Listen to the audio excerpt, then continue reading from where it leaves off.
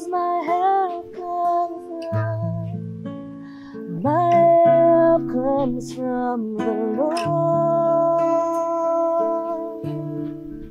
In one of my morning devotions, I got into 2 Samuel chapter 24, where David committed a sin against the Lord, and God made him choose between 3 punishments: 3 years of famine, 3 months of war, or 3 days of plague. And David was desperate in the situation, and he said this, that if he should fall, he wants to fall into the hands of God, for he is great and merciful.